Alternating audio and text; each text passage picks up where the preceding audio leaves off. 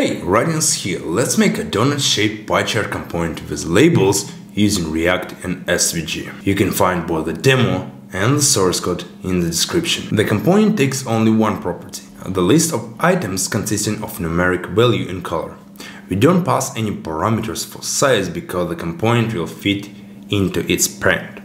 First, we render an SVG element where the width and height of the view box could be any number. It doesn't relate to size in pixels and instead provides an aspect ratio for the SVG. The cutout radius will be the distance from the center to the inner border of the donut. Inside we render a disk or a list of arcs based on the item's presence. We'll render the disk with a circle element and the arc with a path. To make instructions for rendering the arc, we have the getArcPath function.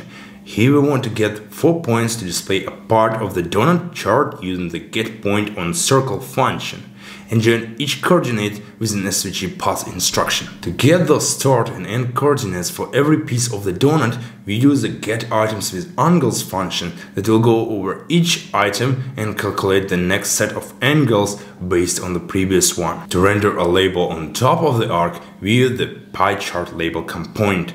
Here we use the same getPointOnCircle function to get coordinates for the label's center. Since we can't make the text a fixed size, we center it inside of an invisible rect element. That's all. Stay productive.